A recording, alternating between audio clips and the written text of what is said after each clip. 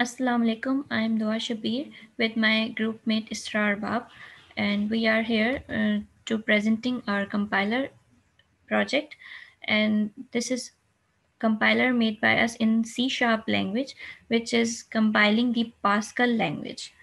So this is output. This is output of our. This is interface of our uh, compiler. Here it is. This is code given by us in Pascal language, and this is console, and this is error log, and I am running it to show you the output. Here we have given some code in Pascal language, which we will compile here. So first, understanding the code. uh, the code, the program name is hello world, and here we are declaring two variables named x and y, which are of integer type. Now there is a procedure named squared, and this is starting of the procedure. This is squaring the x value, and this is ending of the procedure. So here is again beginning of another block of code, where we are assigning 4 value to x variable, and there is if condition and if else condition. The condition of if is if x is less than 5, then x is equal to 5, else x is equal to 6. So here value of x is less than 4, obviously, less than 5, obviously, because x value is 4. So it will assign 5 to the x, and output will be and we are printing here the x value, and this output should be x is equal to 5. So I am compiling this code, and it will show so that I can show the output. So here it is compiling this if else condition and showing the output very fine at the value of x is equal to 5. Now we have assigned the 7 to the x variable, and here our switch cases are defined. So first case is if 5, so give x value to y variable, and if case is 6, so give 6 to y variable. If x value is 7, so give y x plus 8, assign x plus 8 assigned to y. So what is the x value? X value is 7. 7 plus 8 is equal to 15. So we are printing y value here, and x plus 8, 7 plus 8 is equal to 15. So it is showing 15 as our output. Now we have assigned 1 to y variable, and this is our while loop. Do while loop. This is our do while loop. It will run until y value is less than 4. And what it will do, it will add 1 to y value and assign it to y. When this loop will end, we are printing the y value, and y value should be 4, and here it is printing the correct output. Now here it is a beginning of for loop, which will run 10 times, 1 to 10 times, and what it will do, it will add 1 to x variable and assign it to x. After ending of for loop, we are printing our x value, and which should be 7. So here it is showing us 7 as a output. Now we have assigned 2 to the x variable, and this is our while loop, which will run until x is greater than 10.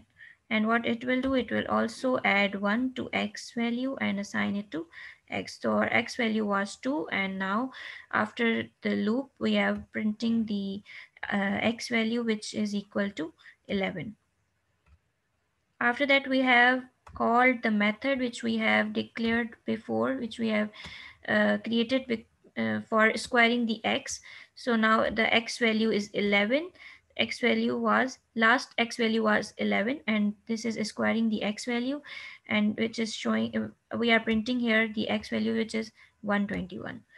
So yes, code is perfect, compiling and showing output perfectly fine. If now you can see that I it will also show the errors with line number and error type. So for example, I am giving here bracket, or I am giving here equal sign, and I'm compiling, which makes no sense. Here equal signs make no sense, but I'm compiling, so it will show error on line number 55.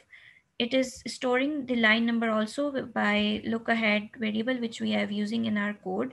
And error matching, this is the type of error that token doesn't matching with the variable, or some tokens which are in symbol table. So uh, error type is token doesn't match. Here syntax error is also working, just like Pascal language is procedural language and it doesn't support parentheses, but if I am giving here parentheses instead of begin and end, so now I am compiling, it will show the error. So it is showing the error type and line number also. So yes, this was our code. Now further code overview of code will be given to you by Isra Arbab.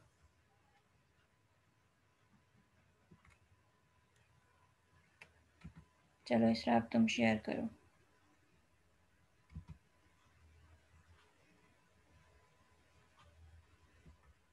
बंद करो ना तुम. बंद stop होगी. चलो. Pause की थी ना. हाँ तुम बोलना तो स्टार्ट करती हूँ मैं. मैं शेयर करती हूँ. Okay, so let's start with the code part of our project. So starting from the class token, this is the class called token, and we have created these objects from the class type token category, token type definition, and the string type value. Here it is the constructor of token class which is assigning it the values of these objects that we created initially. So, and this is the method which is just showing us the value. Here it is the clone method which is depicting all these values. This is the token type definition class in which we are assigning token numbers to all these, you may say, keywords, which are variable, array, break, case, continue, and so on and so forth. In this token type value class, we are creating an object class value. Object class is the class type in C sharp which we can use for storing any type of like value which is not actually defined by us initially. This is data type definition class variable data type, and this is a boolean type variable is address. This is also a constructor of this class type which is assigning it the values that we have created the objects. This is the variable type class which is creating these variables which will be further used in our code for comparing and assigning values as the tokens. This is a stack pointer class. In this class we have created three type of variables, each for one for is integer class type, another for float, and the third one is for boolean. These are going to be used in our code further. These are the operation type definitions class, and these are the values which we have assigned to these operations. We are going to use them in our code further. Also the flag type definition class, all these values will be used in the code for comparing.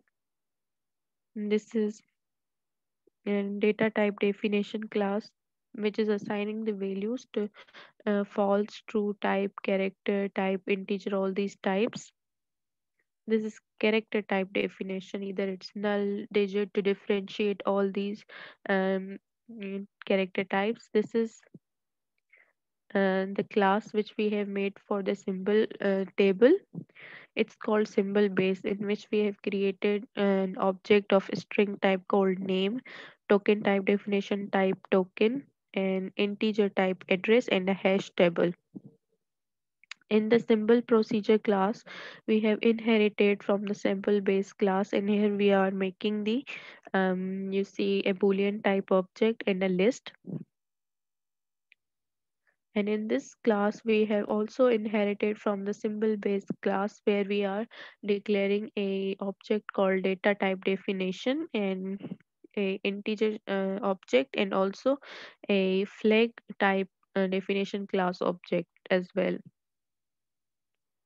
This is our semantic analyzer class, where we will check the semantic of our code. Either it is integer and also defined as the number, and also if it's in string, and also it is given as the uh, argument, the string type. Here it is the variable declaration method. It is checking using the scanner class. Here it is the scanner class. We will further discuss about it.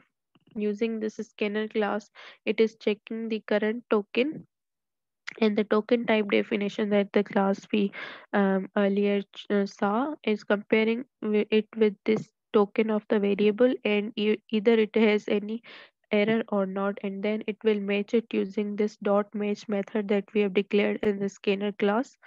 So after checking it, it will create another you say list, and add these tokens to this symbol variable that is also a list.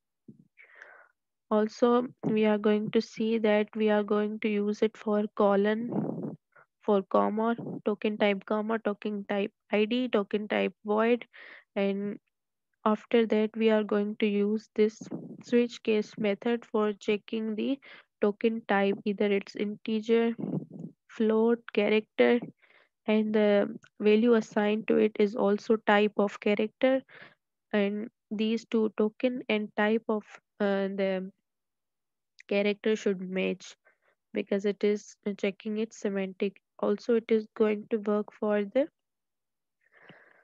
procedure checking. Similarly, earlier we saw it was checking for the variable, now it is going to check for the procedure. Similarly, it will again create a list and compare its tokens and its type. Here we have a token category class that we used in this semantic analyzer as well, which is generating an enumeration. Either it is token is identifier, digit, keyword, literal, or symbol. In the syntax class,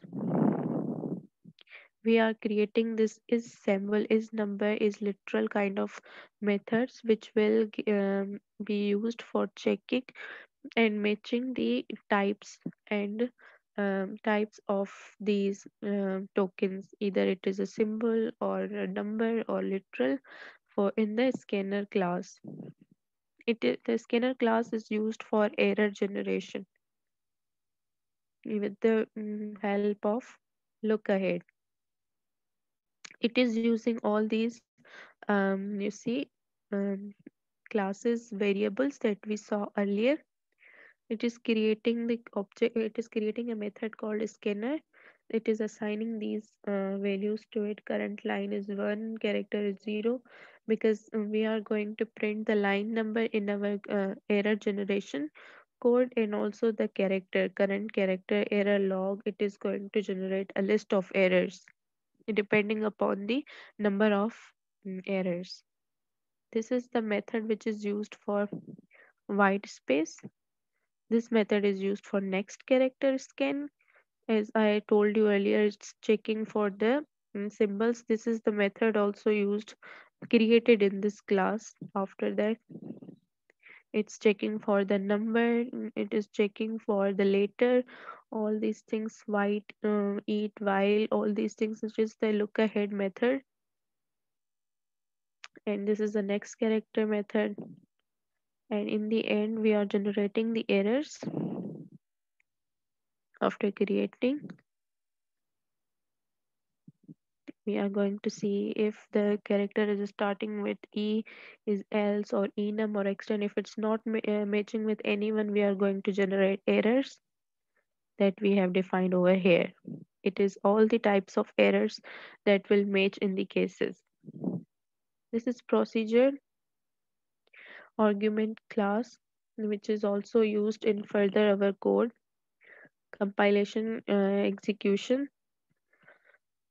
It also inherit the base message class, and all these are used in our parser code. Parser code is using all these classes that we have discussed already and parsing the numbers, variables, arguments, and procedures and statements. These all are the codes. Tokens are compared, semantics is analyzed, and all the work is done over here. You may see. And this was all about it from my side. Thank you very much.